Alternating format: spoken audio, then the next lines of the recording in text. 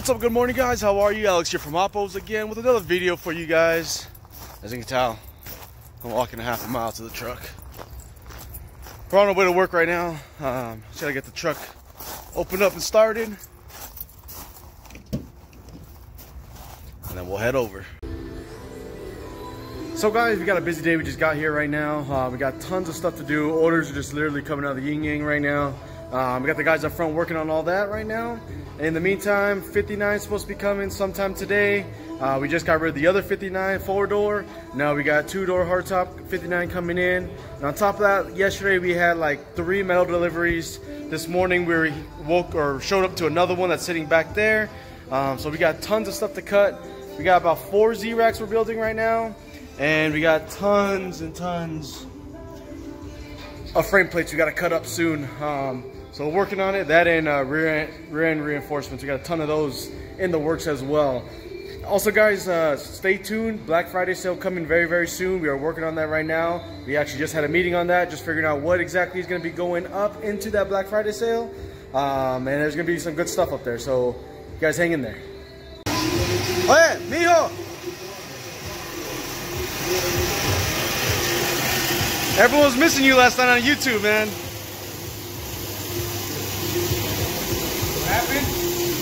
What happened? 2 words, guys. Hey, come on. Just talk to them. They've been missing you. What do you want me to say? just tell them how your day is. More than 2 words.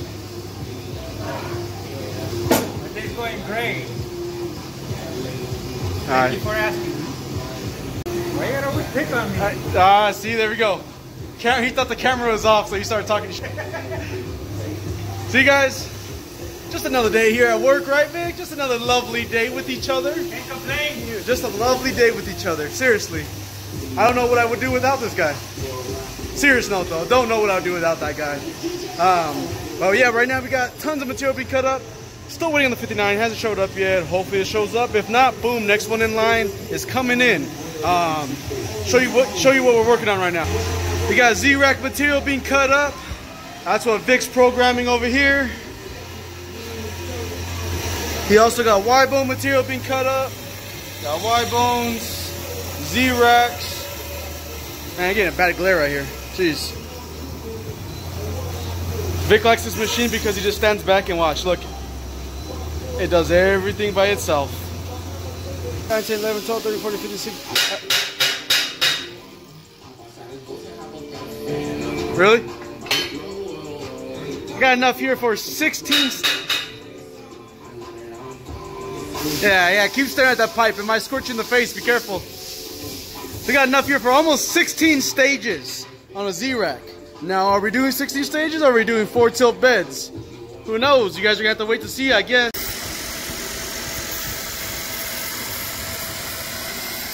Alright, I got a quick update for you guys. So we got stage 3's done for all 4 racks. We got stage 2's done back there and stage 1's. And we also got all the hinges. Actually, this is the main solid pin. So we go solid hinge all the way across. And on the saw in the back right now, way back there, we got all the outer section of the hinges. And we do solid and we do them all the way across the back. Like this. That way you don't have any type of flex going on or any type of issues. And 59 still hasn't showed up. I don't know if he's supposed to show up.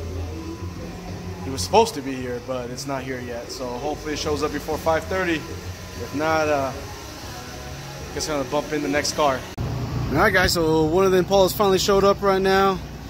We still haven't got the 59. Don't know what happened there. And that's why a lot of people, always say, oh, just schedule cars in, and it sounds really easy, but they just don't show up sometimes. So we got this one in right now. Gonna do some major repairs on. Keep you guys updated. Guys, as you guys see, the 59 still hasn't showed up, but it's okay because we got the 64 in here, and we got a lot of things going on. Actually, let me go grab them real quick. We were gonna be installing what everybody calls high lockup ball joints, which obviously, if you guys know on our website, we do not sell them as high lockup ball joints. We sell them as a heavy duty ball joint. Now, in this case, Mario, the customer, he is okay with us telling him that it's not safe to run these, but he wants to run them anyways. He understands the liability of putting all that stress on a single bolt. Luckily, we did upgrade him on a bolt. We actually went stronger than a grade 8, which most of them are supplied with, which most people put in there.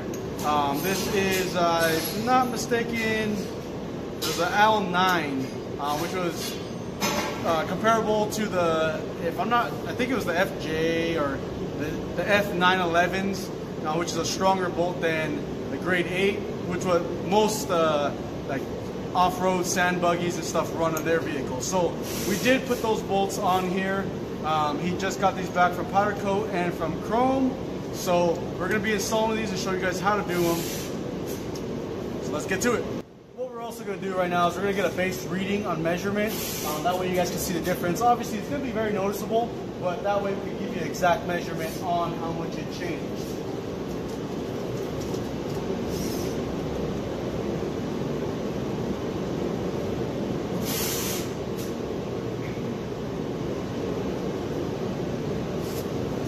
Right now he's reading right around 29 inches on here.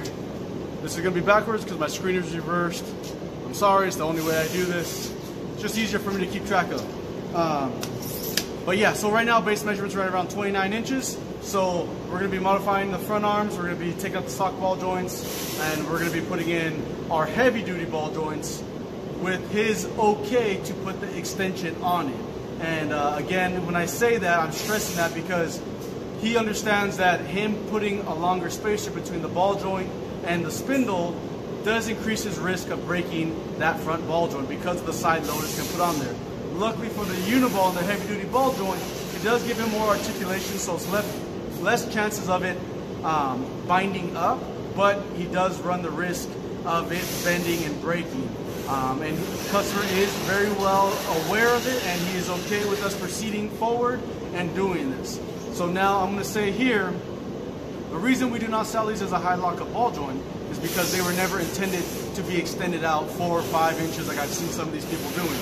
They were meant to create a heavy duty ball joint when the unbreakable blue boots started disappearing. When the blue boot unbreakables kept getting bought out, they pretty much started downgrading the quality of them. It's got bought out multiple times in the last few years, which a lot of you guys that have been in the industry, you guys know the blue boot as the unbreakable ball joint. Obviously we all know that everything is breakable and there's no such thing as unbreakable, but because of that was a street name of it, it kind of just stuck, and a lot of people mistakenly thought that those things are indestructible, which obviously they're not. Especially when we're running such high amount of PSI and battery power to it, they can break, and anything can break. And so when that started happening, they started disappearing. We started going in and we started making the heavy duty ball joint. I'm doing this because we do not call them high lockups. We call them heavy duty HD ball joints. And because we normally don't want customers extending them further than their limits. And while even though Mario was okay with us putting a stock ball joint, he didn't want the look, so he did give us the consent and the okay to extend them further. And he does understand the risk that he takes, but he is all right with it. So we're going to proceed forward and we're going to show you. Again, base measurement was 29 inches off the tape measure from the bottom on the floor to his fender well. So we're going to do a final measurement once we do a lockup on it.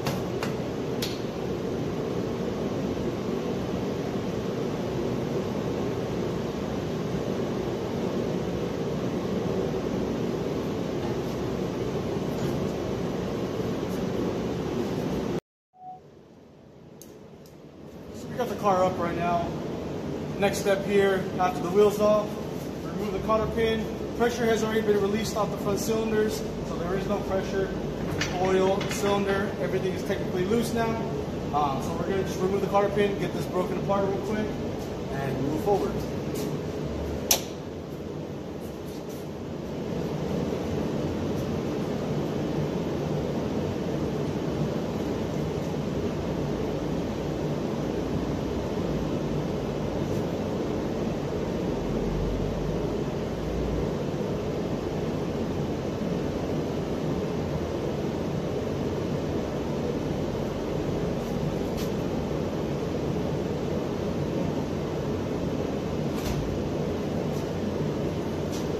Pins out, we'll put some new ones in. So So before, you guys have seen me use the double hammer on here on the spindle because it's all chrome and engraved. I really don't like using the pickle fork, but we're going to be using the pickle fork in this case, and instead of coming in from the front side, we're coming from the back side. So if it does hit the arm, it's going to hit the inside and not going to scar anything up that's visible.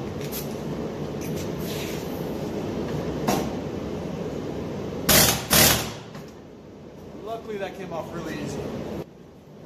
I went ahead and put a stand under here so I can release the arm. Again, there's no tension under it right now, so we're good. I know a lot of you guys are also going to be like, dude, why are you wearing your welding apron and a welding jacket? Well, it's been like 92 degrees this whole week, all the way in this winter or fall, whatever we're in. And today it's pouring rain, and when I woke up this morning it was like 42 degrees, which I know a lot of you guys are going to say that's cold, but for Californians, where I literally got a tank top on underneath this and I got shorts on up here, it's freezing for us. So that's why I got my welding jacket on, that's why I got my apron. Luckily I found this in my truck, it was keeping my neck warm, so I know I look like an idiot, but I'm warm. So, and also the roaring noise you hear in the background, I actually got a heater on going on over there on the backside, and the door closed. Californians are picky, we do not like cold. I like 90 degrees, tank top, shorts, and flip-flops. So that's why I'm wearing this. I forgot my jacket.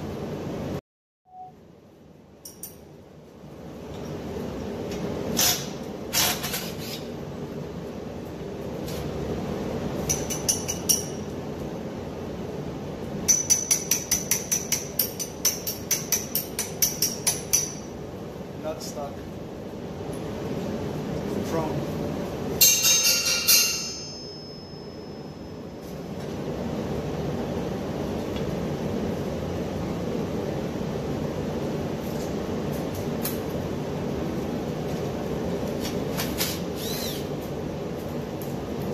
I'm just tossing these nuts and bolts on the floor because honestly we're not going to use them again.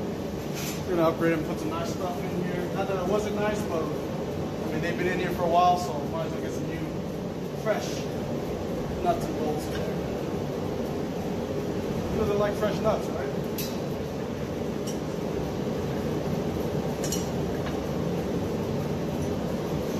And surprisingly, for as much as he drives this car,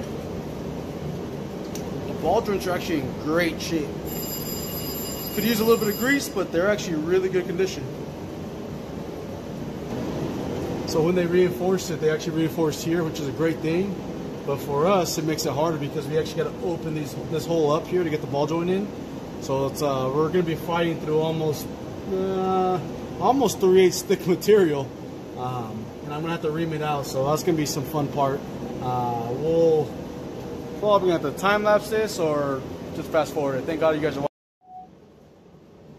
And well, in the last video, you guys are all so concerned about my safety and my eyes. Look what I got.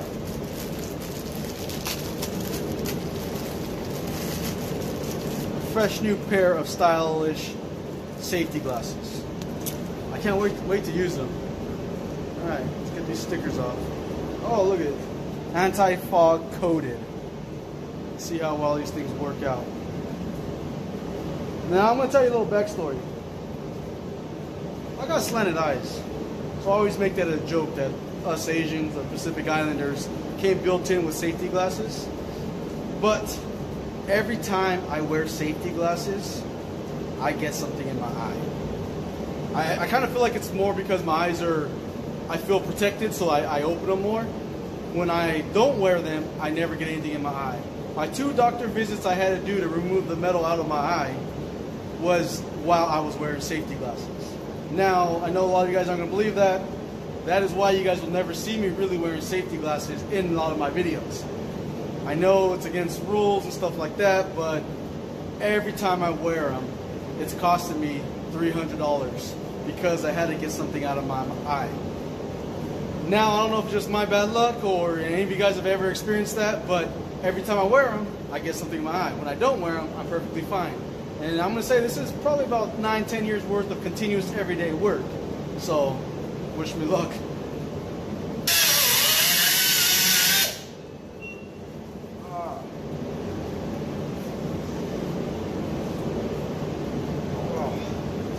got something in my eye, guys. Nah, I'm just fucking around.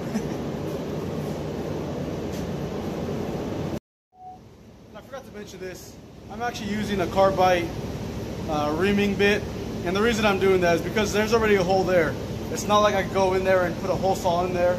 Now I could go and make an adapter plate to bolt it into the ball joint, you know, weld that up, and you know, make a center hole for a hole saw. At that point, I'm gonna be done already by, you know, with one side, so it's not even worth it. I can also use the round grinding wheels, the ones that are sideways, a little flat disc, but the bad part, those are like $4 or $5 a piece, and they don't last very long. I'd probably honestly burn through probably 10 to 15 of them trying to use it, and it just takes forever. It doesn't take a lot of material away. They don't last very long. So the best bet for long-term use is going to be a carbide tip, and I'm using this, and I'm just going around in a real soft circle. I'm not really putting much pressure. I'm letting the tool do the work itself, and it evenly takes out a good amount of material at a time. It puts out some really sharp chunks. So I just got to sit there and be patient, take a little away at a time, test fit, until we get it perfect. Once we get a nice tight fit in there, we'll drop the ball joint in and drill the correct holes out for it. As you guys can see too, I got a few turns through it, and I realized I should have just taken the whole arm off. So what I'm doing is I'm rubbing my glove on the arm, and I didn't want to see any swirl marks from the little chips that are coming off. So I ended up taking the whole arm off. I also taped up my wrist because these little shavings are really, really sharp. So I taped it up so that way I didn't get nothing in my sleeves. And luckily I do have, you know, full apron, which is working out right now because it's not getting inside my shirt and my pants and stuff like that. This stuff is really, really razor sharp, especially with the carbide tip. So it was just safer to tape everything off. I'm also gonna probably go ahead and tape off the caliper and his knockoff, that way I don't get any issues with it, or take the knockoff off, one of the two. I just don't like getting anti-seize all over me, and I always end up with a circle on my stomach, so I'll probably just tape everything off, that way nothing gets scratched up. So 17 and a half days later, we have reamed the hole, and we got touchdown. So as you guys can see, we got ball joint in place. Fits in there nice and good. So the only issue with this is, I don't know if you guys can see that, it's a 4-bolt. And I asked Mario if it was a 3-bolt or a full bolt, 3 or 4 bolt, and he had said he had converted it to a 4, but he probably forgot which car he had converted it on. And well, it wasn't this one.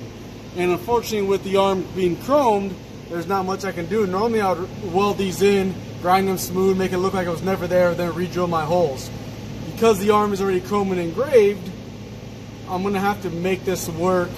I'm probably gonna give Mario a call and see what he wants to do, but it has been opened up and cleaned up, and it drops in there now. It's pretty good. It has, yeah, it fits real good now. So got one side done. I'm gonna give Mario a call, see what he wants to do on this. Thank God I got this all covered up though. If you guys see those shavings, yeah, I don't want to scratch up the arm, so luckily it's all taped up now. So guys, I just got off the phone with Mario right now. So you know how I was telling you guys how he told me it was a 4-hole, but the car was actually still original 3-hole. So what he's gonna do is he's gonna eat this set of ball joints here, and we're just gonna create him a whole new set. We're gonna make it for the 3-bolt, which we do already offer. But we're gonna get those, and then I got tools falling over here. And then from there, he's gonna go ahead and get them painted or powder coated, whatever he's gonna do with them. He's gonna bring them back. He's telling me about a 1-day turnaround, hopefully. So I just gotta get these made up for him real quick, and then I'm gonna send them out, or he's gonna send a driver out here to pick them up. And then this video is gonna go on hold for a day, which obviously you guys won't know, but it's gonna go on hold, which I hate doing 2-day videos, but it's gonna happen. So stand still. So guys, we're just waiting on ball joints. Wishbone's all done in the rear. Take you back there real quick. We got wishbone done. We got the brake lines just fixed. One was cracked back there, so we fixed it up for him. So we eliminated all his banana bar, panhard bar. Well, actually, sorry, he didn't have a panhard bar because he had a banana bar or a wishbone on here. Sorry, jeez. long day already. So we eliminated that. We had some issues with one of the brackets bending on the stock stuff, so we eliminated all that, welded in all the new stuff. I know some of this is engraved, and we did have to grind it all off, but he's going to do his touch-ups on there, and he's going to fix it all up and blend it in with paint. Probably add some patterns and stuff in there, or however he's going to do it. But our job was to get the wishbone in, get all the new brackets in place. That's what we did. And now it just needs a good cleanup on the bottom side to get it back to what it used to be. But other than that, the front's been waiting for the ball joints. That one day turnaround did not happen, which I expected, but it's okay. It's still hopefully said by today. This video's already gone to about 2-3 days, I think it's been. Wishbone's done. I didn't do a video on the wishbone because we already have a video on the wishbone. So that's done. Now the car's just sitting, just waiting for the next step, and hopefully the next step will be finalizing those wishbone, or those I cannot talk today. Jeez, it's Monday. That's why. Hopefully the final step will be finalizing the ball joints. Jeez, there we go. I'm not even gonna edit that out just because yeah, that's just how it is. It's Monday.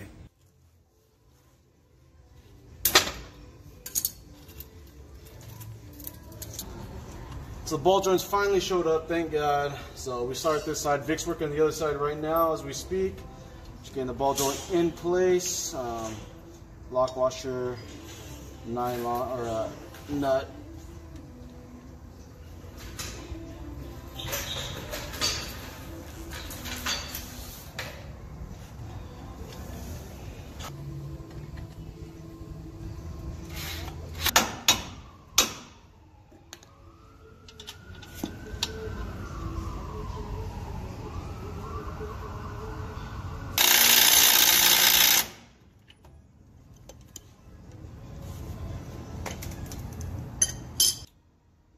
So, well, that chrome didn't last very long on those bolts. Gonna swap out, got the new bolts right here. The chrome literally just peeled right off of these bolts. So, we're not gonna use them. These are scrap now. We didn't have these chrome. The customer had them chromed, but yeah, that chrome just peeled right off of those bolts.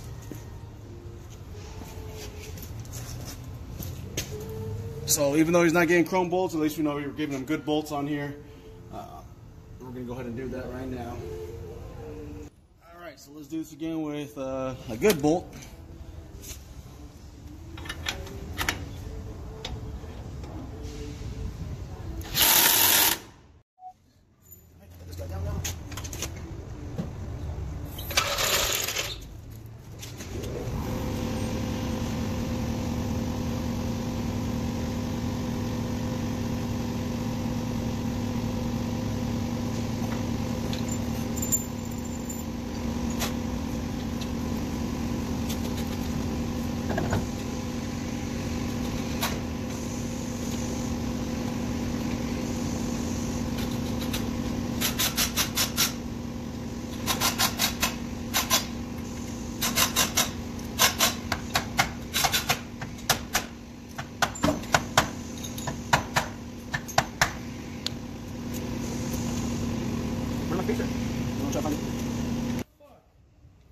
Hey, you can't cuss on YouTube.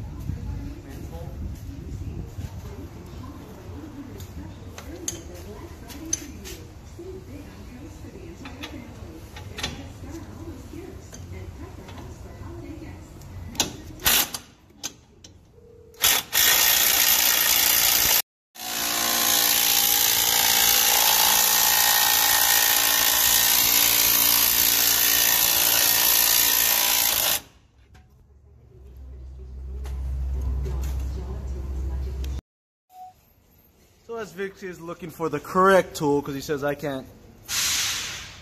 Oh, there it is. Yeah, so you would have been done already if you just used a big old crescent that I already had. So we finished the rear off. In between waiting for the ball joints to get painted. It took about a day, actually 2 days, to get these ball joints painted from the customer.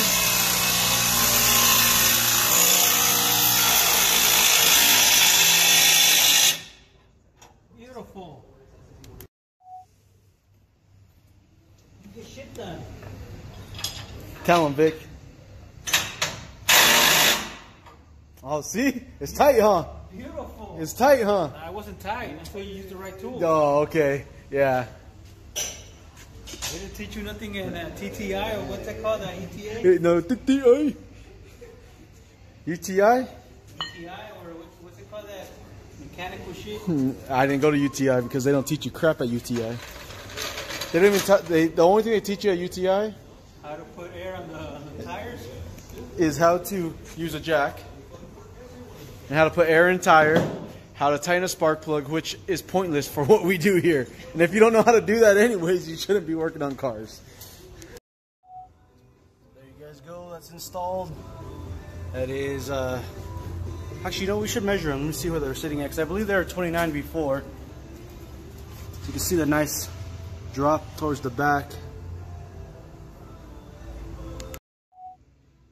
You see we're about 31. Let's see, about 31 and kind of hard to tell because it's black, but 31 1/4. So it made a difference to see 29, 30, 31, so about 2 1/4 inches taller. So there's a space you can see right there. Now he does have room to add more. That's his choice. Again, that's as far as we're gonna go. It's about 2 1/4 inches taller than what it was before.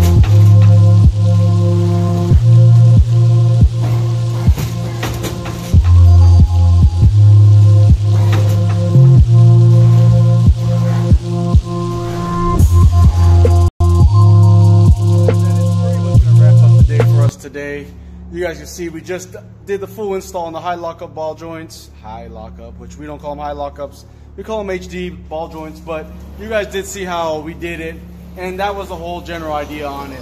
We are closing up right now. We got Vic oh shit, my big head's blocking him. Got Vic closing up right now. Pretty much gonna call it a night. Just gonna keep moving forward. Next job in. I also just got a whole bunch of stuff in for some personal builds. C4 lighting, and it's considered an off-road rock light. So these will be pretty cool. I just ordered 20 of them. The guys took care of me up there at C4, so now time to get them installed right before I head up there for the show. So you guys know what to do. If you guys aren't subscribed, make sure you guys subscribe. If you guys haven't liked the video, make sure you guys like it. And we are having that Black Friday sale, so be sure to head to the website, www.hoppersonline.com, and check out all the different pricing we have on there. And pretty much the way we did this one different than last time is... Can you not get hurt, please? We're trying to go home. Okay. OSHA approved. Yeah, since everyone's, you know, OSHA certified on YouTube nowadays, you got, put your seatbelt on. Make sure you put your seatbelt on. Yep, there we go. Put your seatbelt on, because everyone on YouTube is going to cry and complain. Yep, there you go. You check your surroundings. You good? All right, check your mirrors. You're good. Oh, and lights. It is beyond dusk, so your lights. There we go. We don't want the YouTube OSHA police to cry and complain. So, guys, seriously, you know what? My mama once told me if I don't have nothing nice to say, I'm not going to say it. So I'm going to leave it at that. You guys have a great night. www.hoppersonline.com, and make sure you guys check out our Black Friday sale. You guys have a great night.